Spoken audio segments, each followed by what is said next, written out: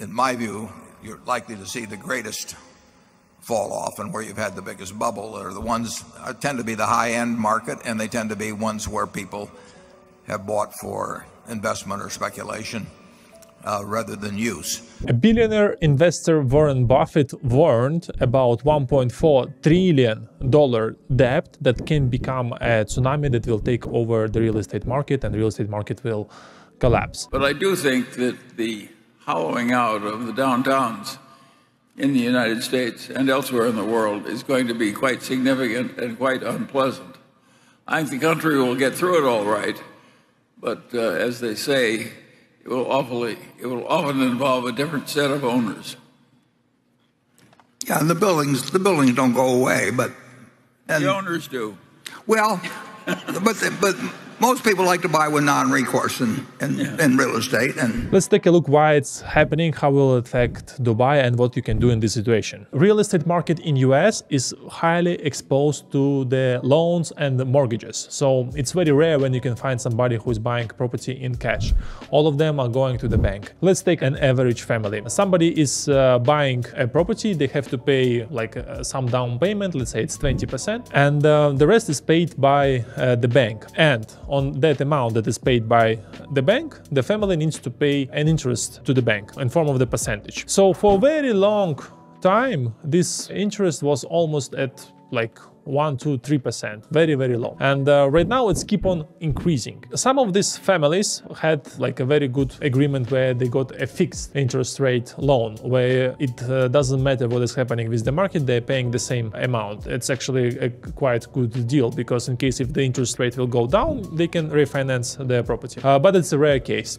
And this is something that doesn't exist for the commercial market, by the way. So what happened when the interest rate goes up? It means that now you don't have to pay 4%, now you need to pay 5%. And we think, okay, it's just an increase of 1% from 4 to 5, but actually it's an increase of 25%. So if you were paying, let's say, like $100 as a mortgage, now you need to pay $125 for your mortgage. And imagine if it is like $5,000 that you're paying or something like that, and you need to pay it on top of $5,000, you need to pay extra. It's a big amount of money, and every percent make a huge difference. Some families have savings to cover this extra payment, some of them don't. And if you don't have savings to cover such increase in mortgage, you need to go to the market and sell your property. At some point you will realize that your neighbor has to do the same, because he as well has the mortgage, and another neighbor as well has the mortgage. So what happens? A lot of properties are coming to the market, and now the buyer has a lot of options to choose from, and obviously they will try to reduce the price to the minimum, and this is how the price of the property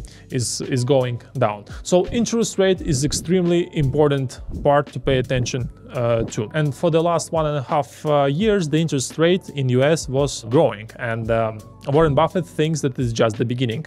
Here is what he has to say about it. So what does it mean to Dubai? There is $1.4 trillion debt in US. So we can say that the US is far away from here, but national currency of UAE is linked to the dollar. Whenever they increase interest rates, the interest rates everywhere in the world goes up. So it will affect Dubai as well, especially buyers who are buying the property with the mortgage, or maybe they already bought it.